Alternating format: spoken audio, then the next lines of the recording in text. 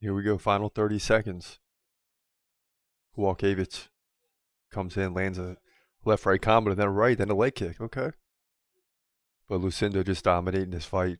20 seconds away from victory. Not even close. 80-29 in significant strikes. Forget about it.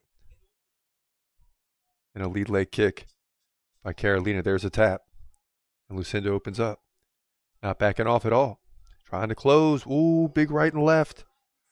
Ooh, and a nice combo. And another one at the bell. And that wipes out any doubt. She dominated 61-18 in head strikes too. Forget about it. The Brazilian's going to get this win by unanimous decision to move to 16-5. Women's strawweight division, UFC 301.